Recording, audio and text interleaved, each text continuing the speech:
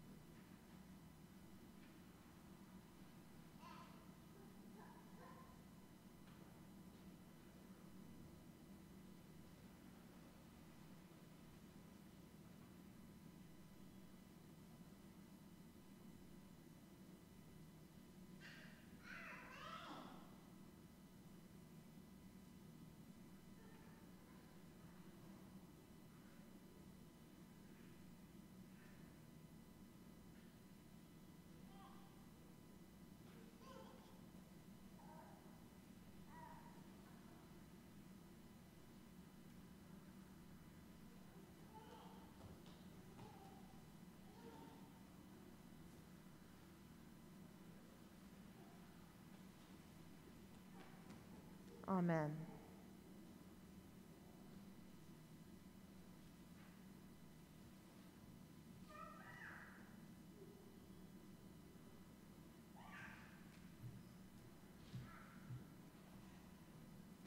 Good morning.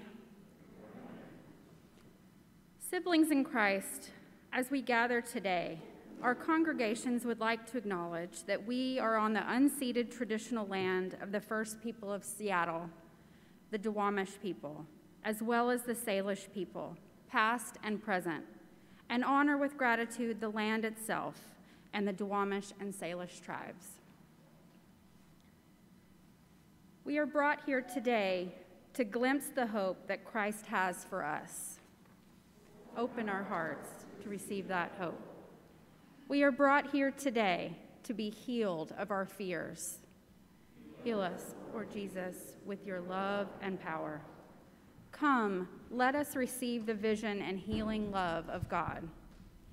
Praise be to God, who continues to bless, restore, and transform us.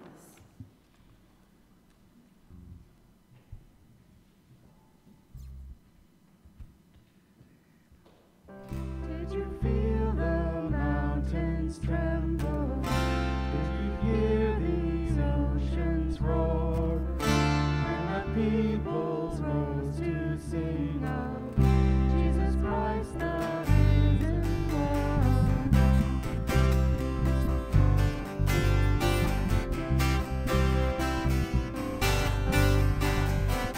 Did you feel the people tremble? Did you hear the singers roar?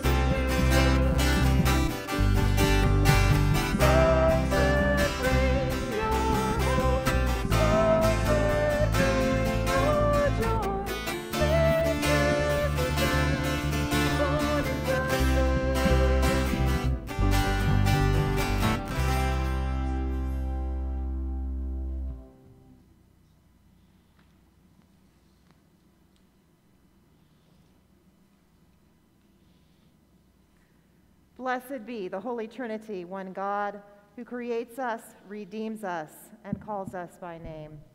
Amen. Let us confess our sin in the presence of God and one another. Most merciful God, we confess that we have sinned against you and your beloved children. We have turned our faces away from your glory when it did not appear as we expected. We have rejected your word when it made us confront ourselves. We have failed to show hospitality to those you called us to welcome. Accept our repentance for the things we have done and the things we have left undone. For the sake of Jesus Christ, have mercy on us, forgive us, and lead us, that we may bathe in the glory of your Son born among us, and reflect your love for all creation. Amen. Rejoice in this good news in Jesus Christ. Your sins are forgiven. You are the descendants of the Most High, adopted into the household of Christ, and inheritors of eternal life. Live as freed and forgiven children of God. Amen. You are holy. You are holy. You are mighty. You are worthy. You are worthy of praise. I will follow. I will follow.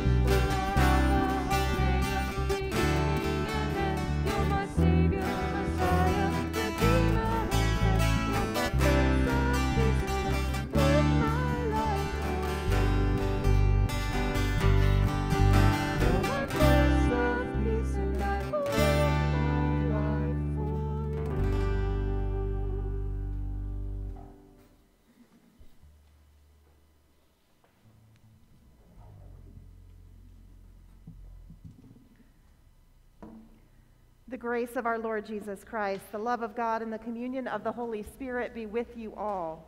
And also with you. We pray together as one congregation, spanning time and space. Holy God, mighty and immortal, you are beyond our knowing, yet we see your glory in the face of Jesus Christ. Transform us into the likeness of your Son, who renewed our humanity, so that we may share in his divinity. Jesus Christ our Lord, who lives and reigns with you and the Holy Spirit, one God, now and forever. Amen. Could I have the children come up? and join me over here by the chair.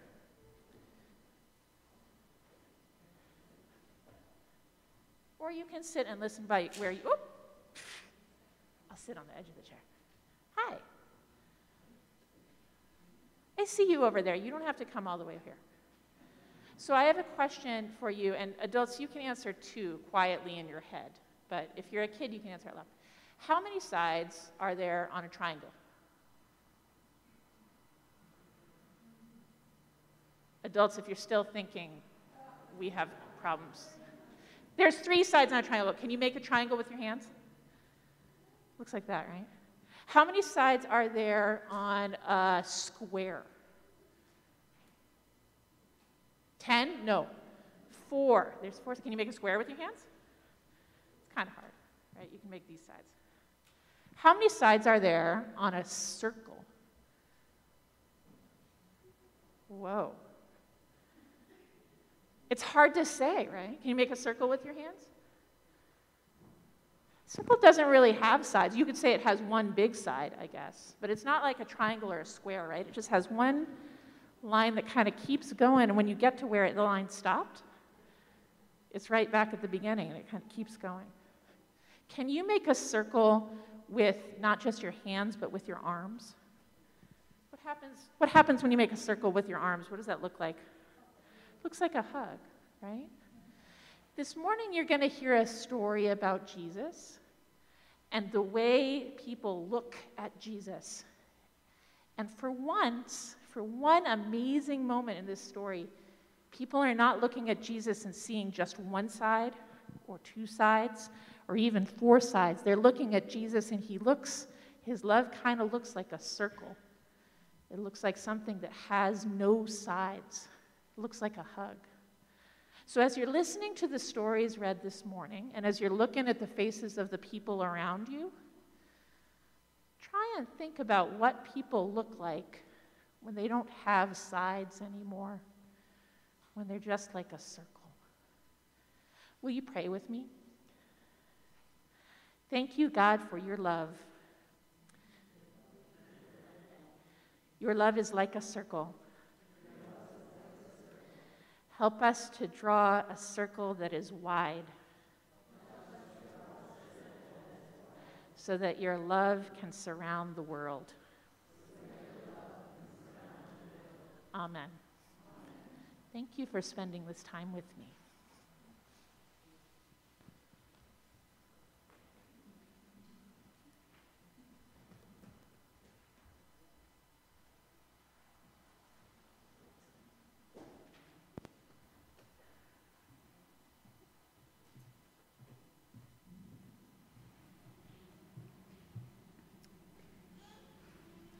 A reading from Exodus. Moses came down from Mount Sinai. As he came down from the mountain with the 2 tablets of the covenant in his hand, Moses did not know that the skin of his face shone because he had been talking to God. When Aaron and all the Israelites saw Moses, the skin of his face was shining, and they were afraid to come near him. But Moses called to them, and Aaron and all the leaders of the congregation returned to him, and Moses spoke with them. Afterward, all the Israelites came near, and he gave them in commandment all that the Lord had spoken with him on Mount Sinai. When Moses had finished speaking with them, he put a veil on his face. But whenever Moses went in before the Lord to speak with the Lord, he would take the veil off until he came out. And when he came out and told the Israelites that he had been commanded, the Israelites would see the face of Moses, and the skin of his face was shining. And Moses would put the veil on his face again until he went in to speak with the Lord. Word of God, word of life. Please read responsively. The Lord is king. Let the people tremble. The Lord is enthroned upon the cherubim. Let the earth shake.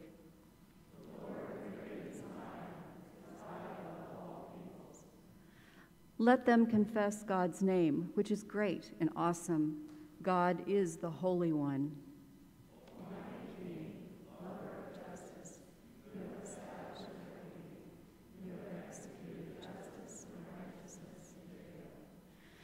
Proclaim the greatness of the Lord and fall down before God's footstool.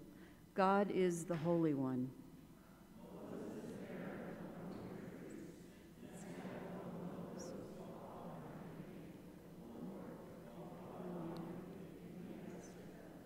You spoke to them out of the pillar of cloud.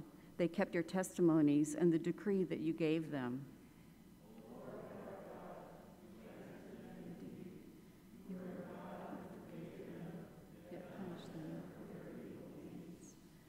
Proclaim the greatness of the Lord and worship upon God's holy hill, for the Lord our God is the Holy One.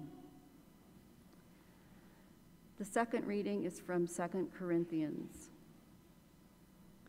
Since then we have such a hope, we act with great boldness, not like Moses, who put a veil over his face to keep the people of Israel from gazing at the end of the glory that was being set aside. But their minds were hardened. Indeed, to this very day, when they hear the reading of the Old Covenant, the same veil is there, since only in Christ is it set aside. Indeed, to this very day, whenever Moses is read, a veil lies over their minds. But when one turns to the Lord, the veil is removed.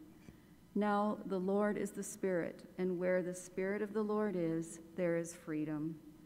And all of us, with unveiled faces, seeing the glory of the Lord as though reflected in a mirror, are being transformed into the same image from one degree of glory to another.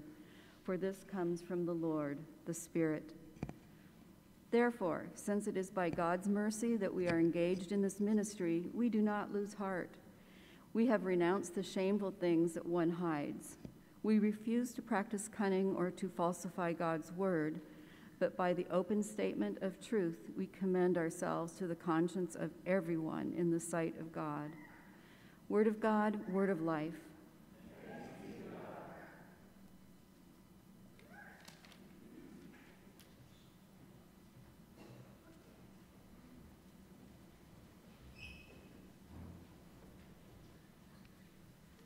Gospel acclamation. Alleluia. This is my son, my chosen. Listen to him. Alleluia. The Holy Gospel according to Luke. Now about 8 days after these sayings, Jesus took with him Peter and John and James and went up on the mountain to pray. And while he was praying, the appearance of his face changed, and his clothes became dazzling white. Suddenly they saw 2 men, Moses and Elijah, talking to Jesus. They appeared in glory and were speaking of his departure, which he was about to accomplish at Jerusalem. Now Peter and his companions were weighed down with sleep. But since they had stayed awake, they saw the glory of Jesus and the 2 men who stood with him. Just as the men were leaving him, Peter said to Jesus, "Master, it is good for us to be here. Let us make 3 dwellings, one for you, one for Moses, and one for Elijah," not knowing what he said.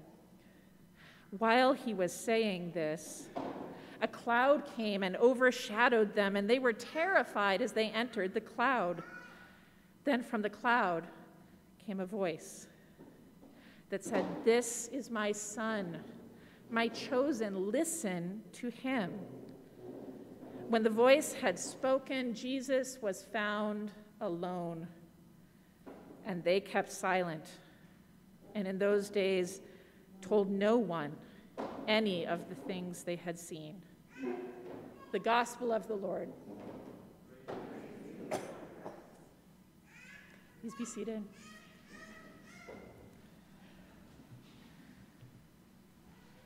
People of Shepherd of the Valley Lutheran Church and St. George Episcopal Church, grace and peace to you this day in the name of Jesus. My name is Meredith Dodd, and I'm a United Methodist pastor here in the Pacific Northwest. And I have to tell you 2 things before we start this morning on the sermon. The first is, this is my first time preaching in an actual physical pulpit in 2 years.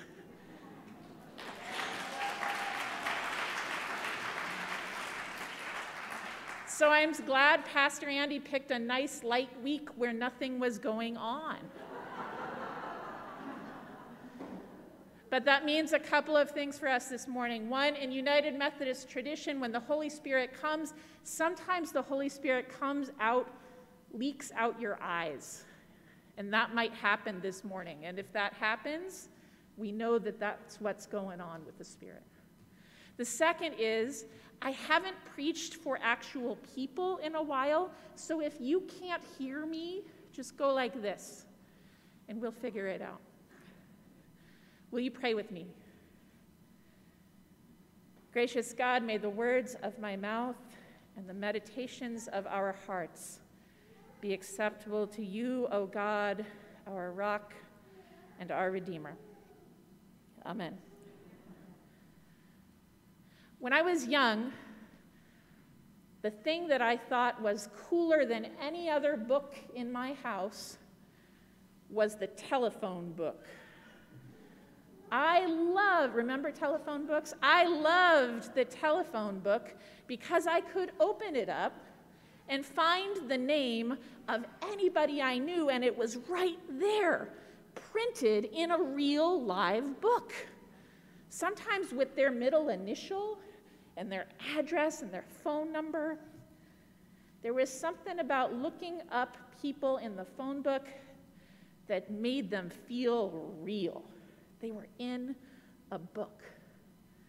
And so one day when I was probably 8 or 9 years old, I thought, I wonder if the phone book even has the names of teachers.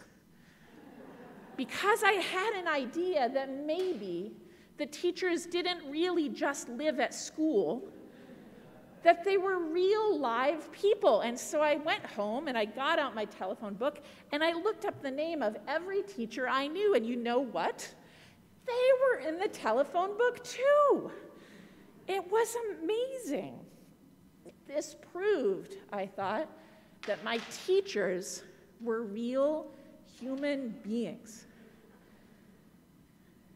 But then I started to look around my town, and I realized that it wasn't just seeing their names in a book that proved that my teachers were human.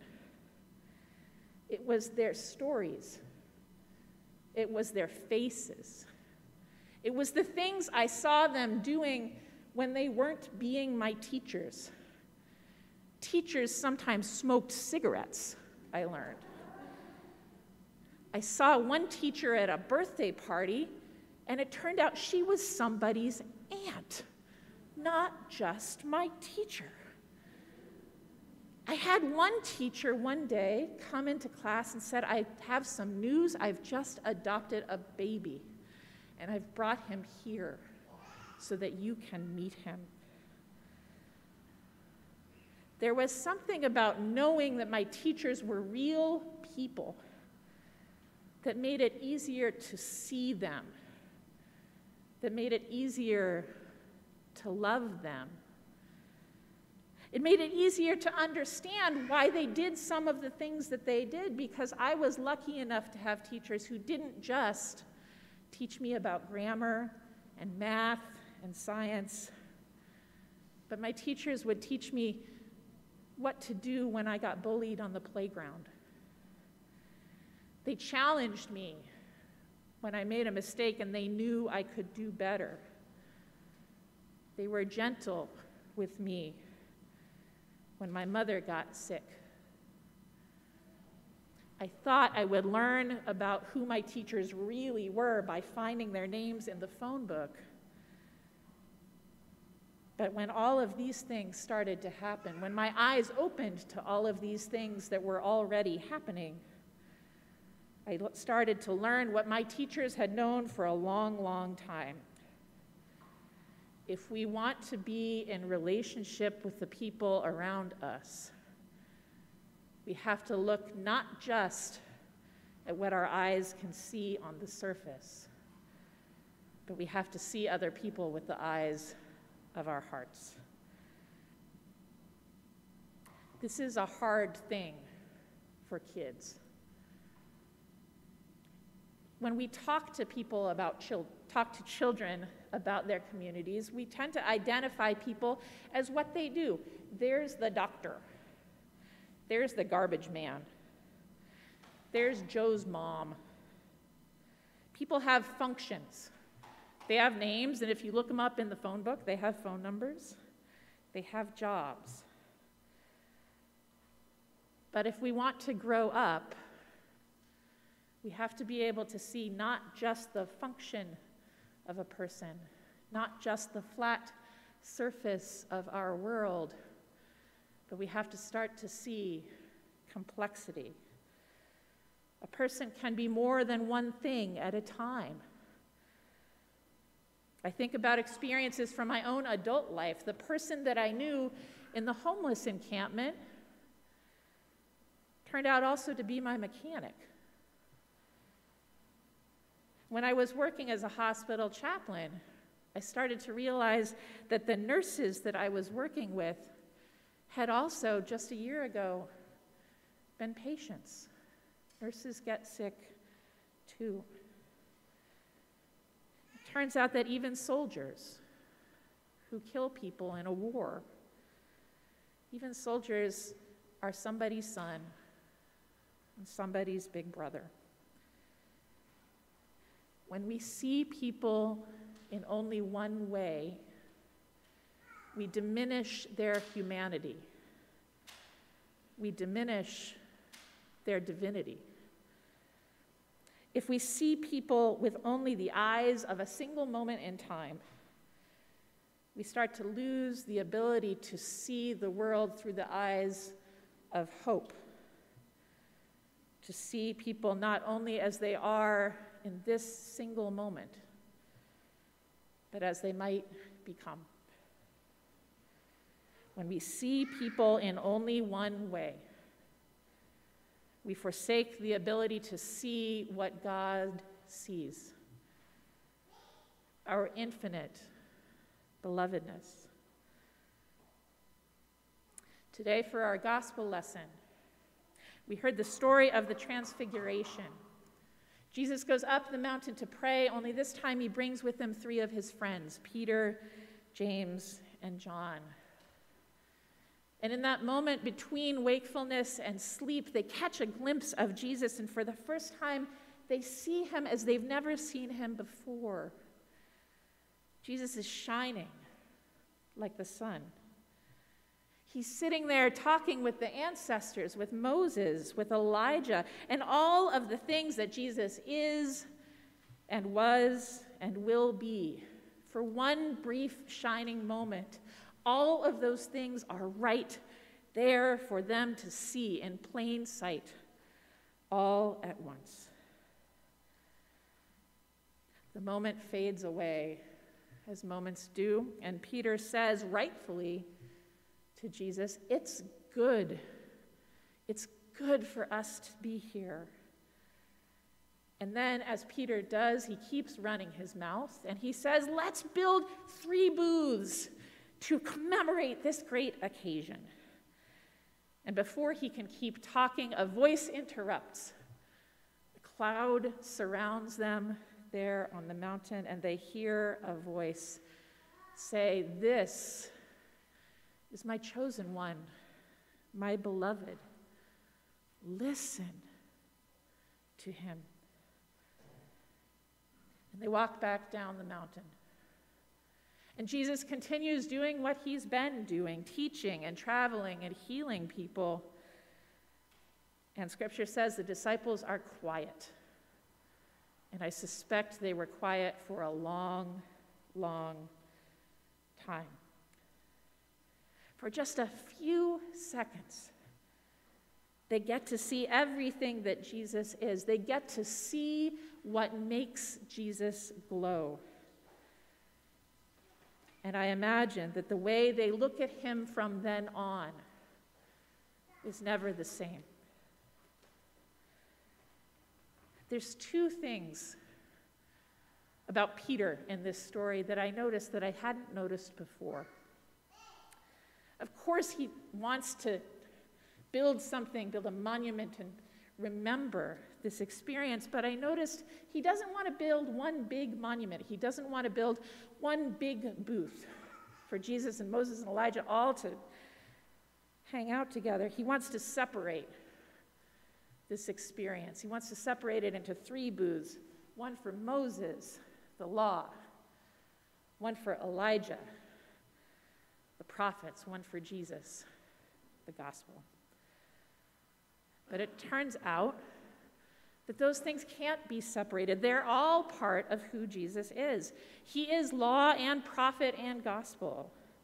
In the past, in the present, and the future, he is birth and death and rising again, all at the same time. Now, usually at this point in stories involving Peter, he gets in trouble. There are other stories where Jesus snaps at Peter and says, "Get back."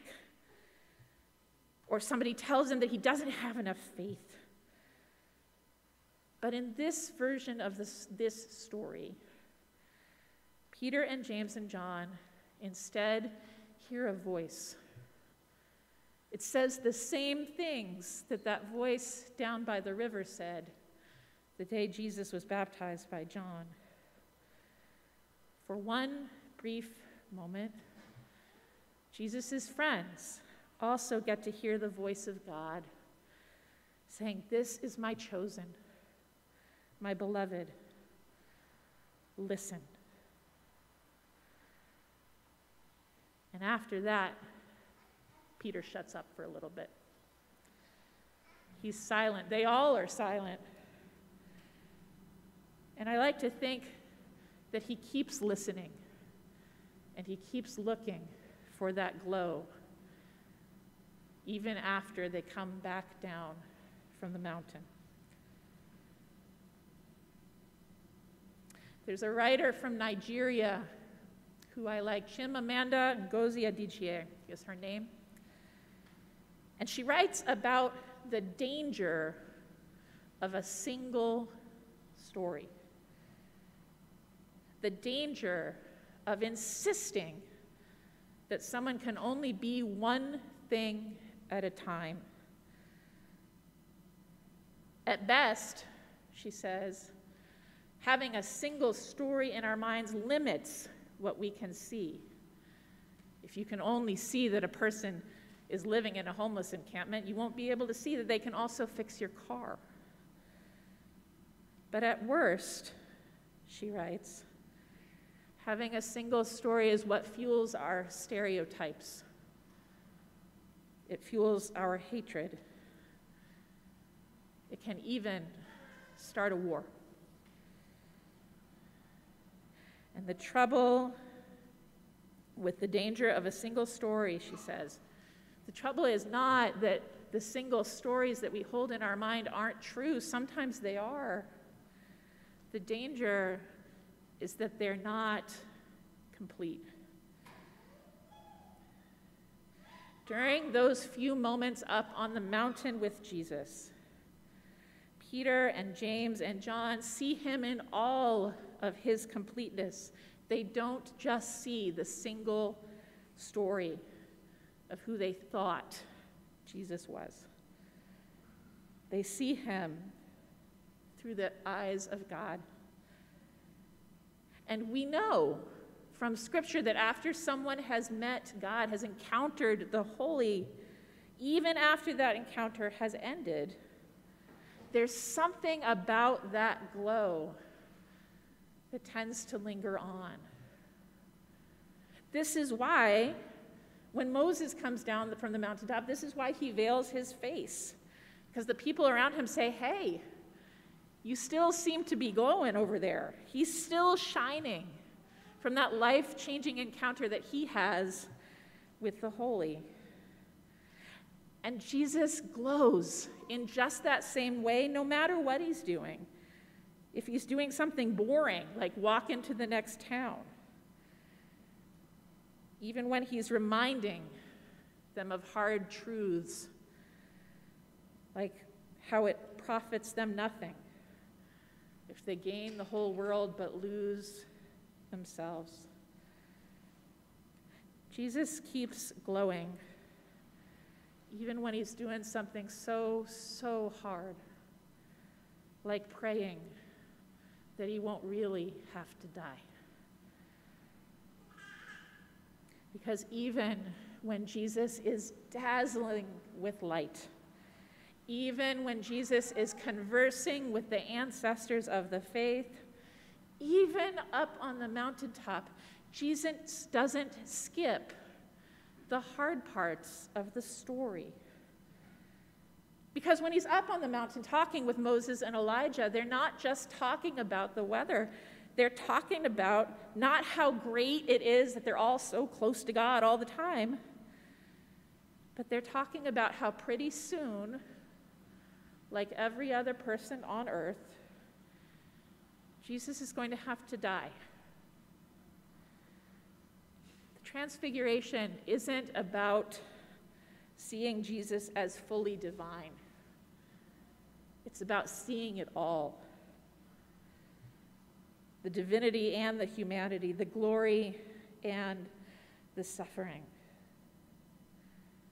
Seeing someone as they truly are means not being blind to the hard parts of the story.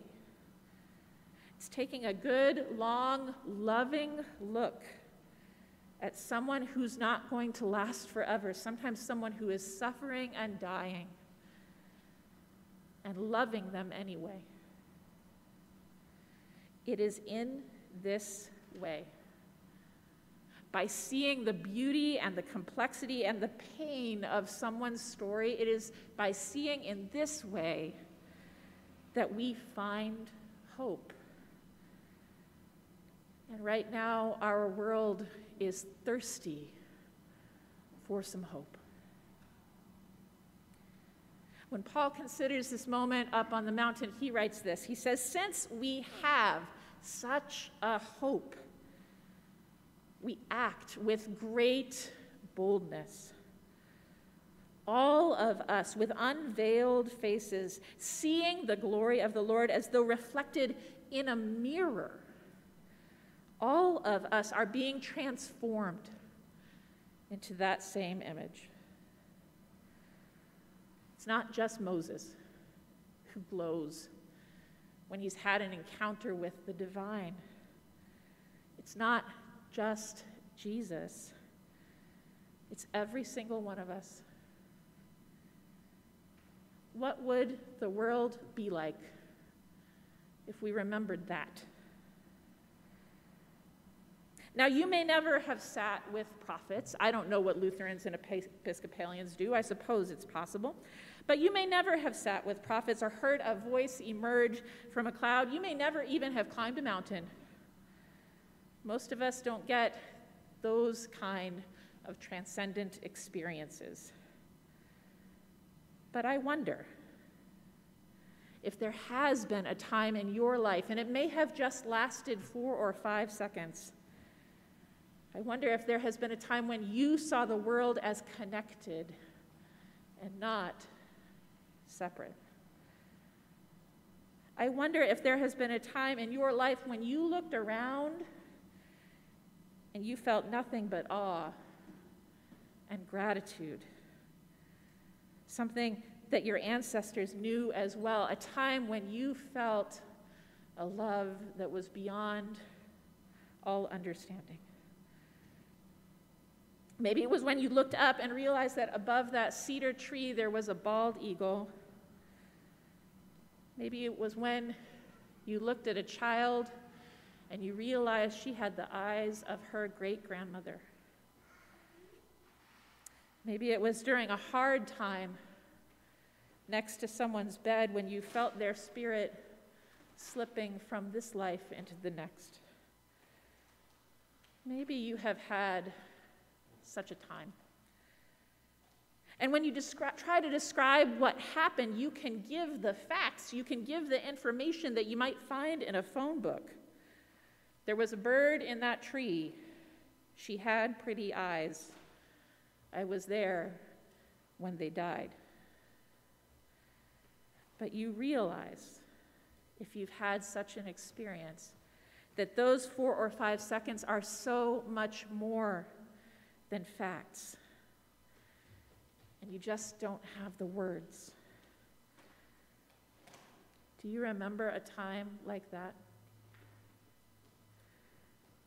Times like that don't happen very often, but when they do, we are transfigured, just like Jesus. We know we are beloved. We feel connected to everything around us, the past, the present, and the future, birth, death, resurrection. The veil seems to lift, and just for a few seconds, if we looked at ourselves in the mirror, we would see, as Paul reminds us, that we too are reflections of the image of God. Most of the time, we don't look at the world this way. We compartmentalize, just like Peter. Oops. We sort people into friends and enemies. We fall prey to the dangers of that single story, and our minds start to close, and our hearts start to close too, and we start to think that what we can see right in this moment, that's all there is. What if, before we fossilized into a single story, what if we took a deep breath and remembered those moments of awe and wonder and love and transfiguration? During that time on the mountain, the disciples realized there was so much more to Jesus than just the part they could usually see. And friends, that is true for everyone you will meet. Those people you love, and those people you find almost impossible to love. Like Jesus, those folks are beloved by God. Like Jesus, their lives too are informed by the lives of invisible ancestors. And like Jesus, they too know deep joy and tremendous suffering. And this is just as true during times of war as it is during times of peace. Beyond what we can see on the surface, there is hope. There is hope. And when we see that hope, it glows. My prayer for you this week is that you will not just see one single story, but the story of a God whose love makes the world shine like the sun. I pray that you will not turn away from things that are hard, but you will turn toward this world's complexity with holy boldness. And I pray that when the light fades and the voices seem silent, that you too will spend some time in silence, looking not just at the cold, hard facts, but looking for healing, looking for transformation, and always, always looking for hope. Amen.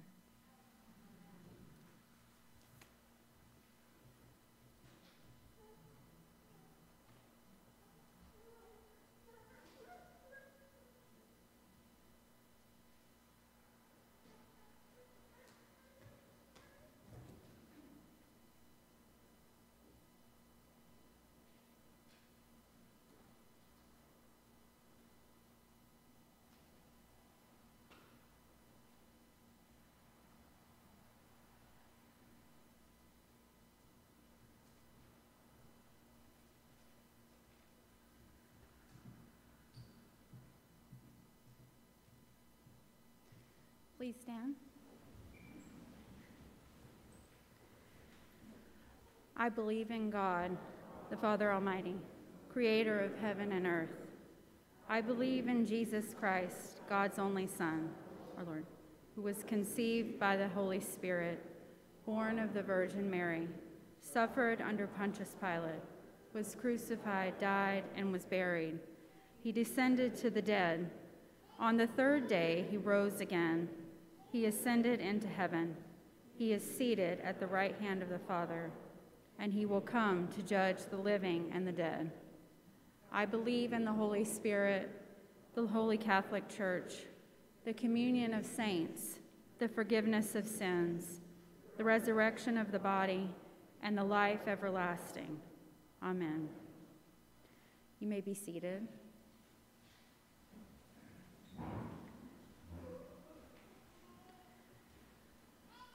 The Spirit of the Lord is poured out upon us in abundance, so we are bold to pray for the church, the world, and all that God has made. Transform us by your greatness, O God. Send us down the mountain to share joy with all people. Make us agents of change, confident that your hope will vanquish despair and your goodness will conquer evil. God of grace, hear our prayer. The mountains and valleys sing your praise. Dazzle us with your presence in every landscape. Bluffs built by ancient glaciers, canyons carved by flowing rivers, flat horizons with uninterrupted views, and sands shaped by ocean tides. God of grace, hear our prayer. You love justice and establish equity. Strengthen leaders of local governments, community nonprofits, and grassroots campaigns. Bless them with gifts of integrity, creativity, and sound conscience. Build up safe and joyful communities where all people may thrive. God of grace, hear our prayer. Heal those who are in distress. Give patience to those waiting for answers. Grant hope to those who have reached the limits of treatment. Give compassionate hearts to those who accompany loved ones through illness and uncertainty. God of grace, hear our prayer. Today we shout hallelujah from the mountaintop. This week we enter the wilderness of Lent. Bless all who prepare and lead us in worship during this change of season. Pastors, deacons, musicians, and all who contribute to our worship life. God of grace, hear our prayer.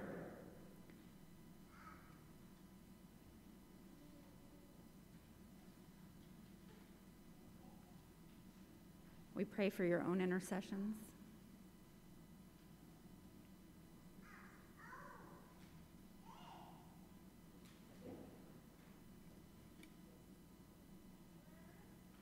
God of grace, hear our prayer. Blessed are they who listen to Christ's voice in this life and now rest with him. Transform us from glory into glory and give us your peace, that we do not lose heart. God of grace, hear our prayer. Since we have such great hope in your promises, O God, we lift these and all of our prayers to you in confidence and faith through Jesus Christ our Savior. Amen.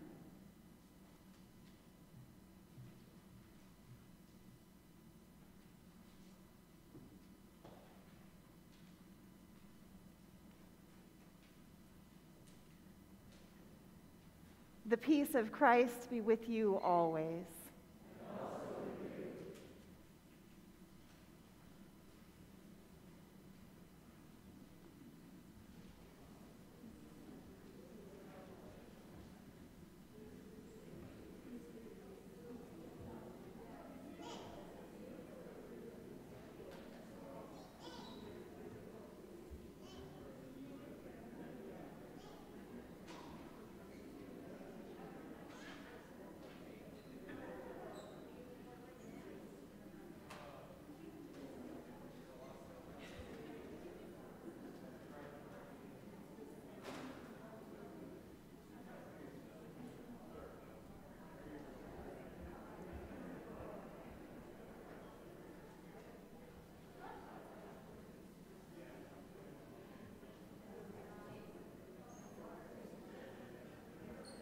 A quick announcement and reminder this morning for those of you who are giving cash, we ask that you put cash in an envelope for the offering, because cash holds all of those germy kinds of things, and this helps the offering people not to be exposed to all of that, okay?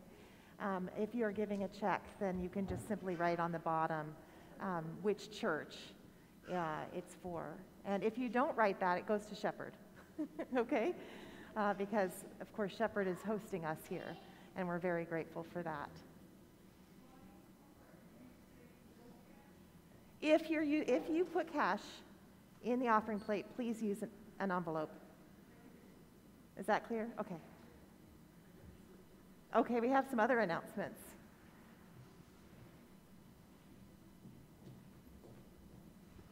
Good morning. We had, for Shepherd of the Valley, we were hoping that you were having your intended giving cards filled out and turned in by today. If you haven't turned them in yet, though, please do that and bring them next week, or send them in the mail, or send them to the office. We want to collect all of these from our members so that we can plan for the future. So bring it next week or the week after and get them turned in to us. Thank you so much.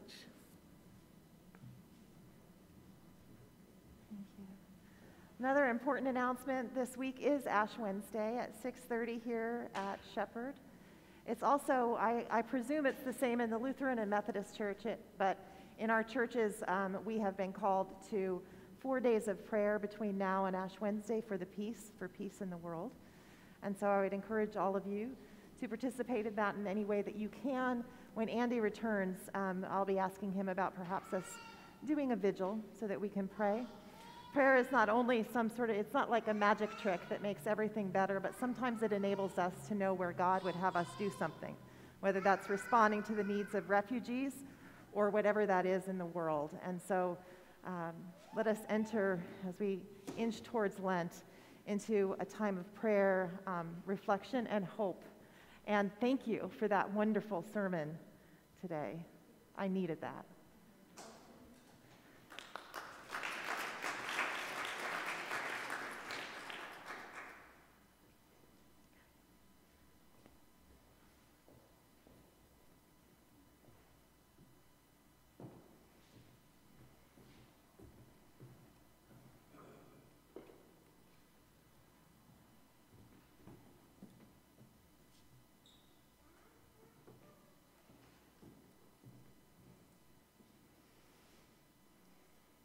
We pray for all our offerings.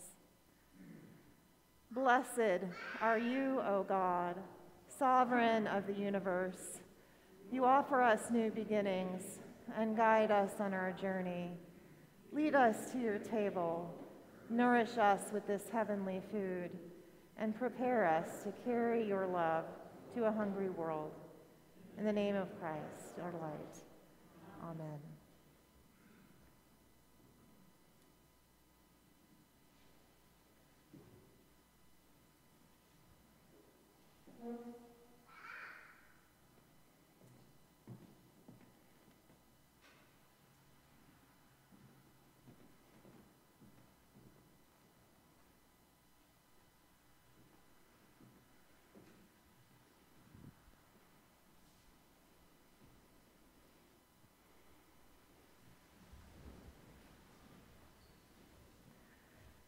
The Lord be with you. And also with you. Lift up your hearts.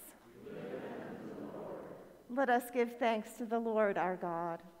It is right to give our thanks and praise. It is indeed right, our duty and our joy, that we should at all times and in all places give thanks and praise to you, Almighty and merciful God, through our Savior Jesus Christ, who, sharing our life, lived among us to reveal your glory and love, that our darkness should give way to your own brilliant light.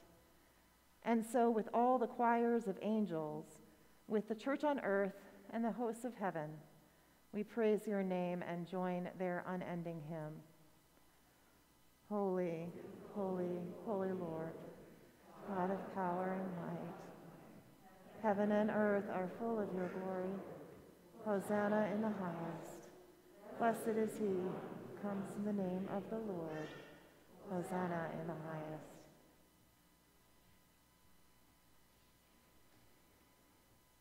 Almighty Lord, we praise your shining light, your glowing grace. From before the earth's foundation, you loved us and promised us life forever. Within the earth's deep sadness, we laud your great and glorious might. Despite our tears and sinning, we sing of the gladness of your mercy. We praise your Son, our morning star, Christ, our diamond bright, our treasure dear. He is our living Savior who has ransomed us in love. He keeps us yours and fails us never, today, tomorrow, and every day. On the night before his great salvation, he took bread and gave thanks and broke it and gave it to his disciples, saying, "Take, eat. This is my body given for you. Do this for the remembrance of me."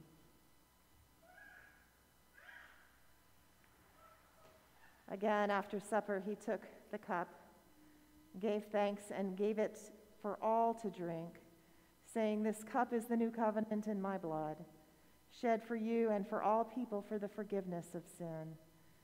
Do this for the remembrance of me." With joy we tell our story, Alleluia. Alleluia. We call your Spirit on us and on this meal. Refresh our souls with this heavenly food, the body and blood of your Son. Nourish us as branches of your tree, and enlighten us with your undying flame. We sing out to the Father, we ring out to the Son, we exalt in the Spirit. Transport us in our own yearning, and be for us the end and the beginning, our purest pleasure, our victorious crown, our never-ending love. And so we pray and praise, Amen, Amen, Amen, Amen. Amen, Amen, Amen, Amen. Gathered into one by the Holy Spirit, let us pray as Jesus taught us. Our Father in heaven, hallowed be your name. Your kingdom come, your will be done, on earth as it is in heaven. Give us today our daily bread. Forgive us our sins as we forgive those who sin against us.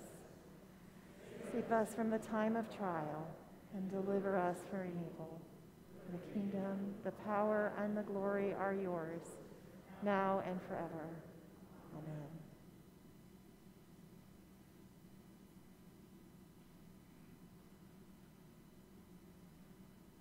Come to God's table. There is a place for you and enough for all.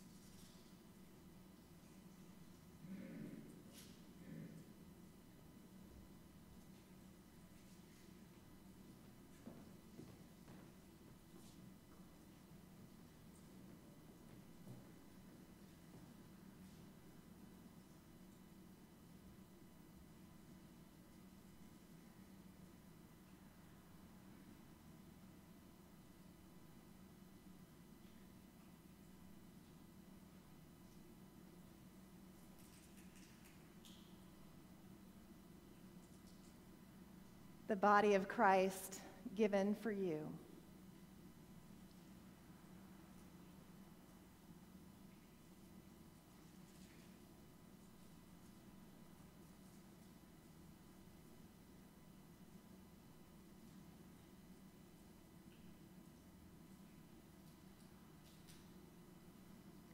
The blood of Christ given for you.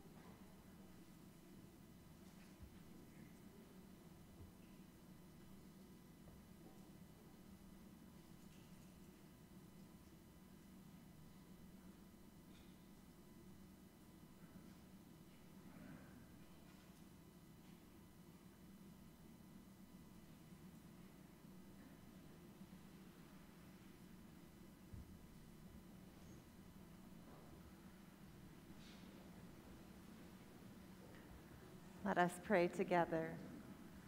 We give you thanks, gracious God, for we have feasted on the abundance of your house. Send us to bring good news and to proclaim your favor to all, strengthened with the riches of your grace and your Son, Jesus Christ. Amen. God, who leads you in pathways of righteousness, who rejoices over you, and who calls you by name, bless your going out and your coming in, today and forever. Amen.